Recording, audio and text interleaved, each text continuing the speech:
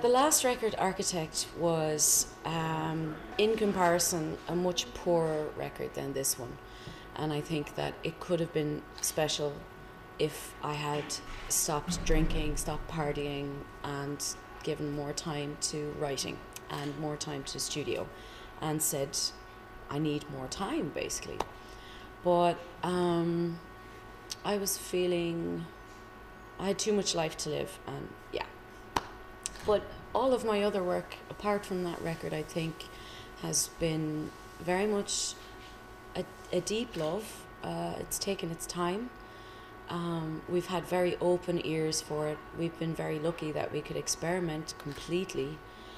And yeah, so it's just been a kind of a progression of enjoyment of what we're doing. And this record is, for me personally, my favorite. Home is all yours. You wrote it yourself. What's the reason for your choice? I am very happy working with my team to co-produce or co-arrange, and we work very well. We're very close. But with Architect, for example, I began to move away, and I began to waste time in the studio because I wanted to be alone. And that was a very bad mistake to do. But my management realised that I need to be more on my own, and I need to spend some time in one place at one time and just write and record and just basically do it on my own until I need people. Yeah. You are often compared to great artists such as Fiona Apple, Janis Joplin, Annie DiFranco. What do you think about that? That's a fucking, I mean, cheers. I do feel very close to Annie DiFranco because I found her music when I was 11, and that was my first time that I went, oh fuck, somebody's speaking my language.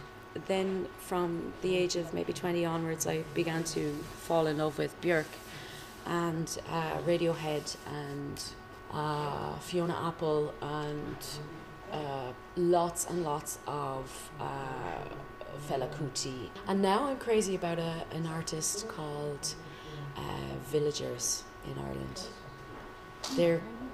You love them. Yeah, well, I hope. I fucking just adore them. Artists, I mean, it's not just music that inspires me. It's not just, I mean, like people inspire me actually. Yeah, people and life experience inspires me. Yeah. Home is full of life. It's a story with a happy ending, and it comes after Architect. Mm-hmm. What is still to come? Are there new projects, new ideas, some new inspiration on the way? I've got 7 CDs and I mean over 1,000 gigs, and I need to experience something different now because if I don't change it, it will never change, you know. And I need to experience a new. I need something to inspire me again. So what I've decided to do is produce records for somebody else, and I want to play in somebody else's band. Yeah, so that would be my main goal. Yeah. How do you like your life in Berlin? Is that your home now? All my best friends are there. My goddaughter is there. My life is there, you know. My best friends, and it's such a lovely city. A lot of my family and friends come and visit me because they love the city. So it feels like home from home.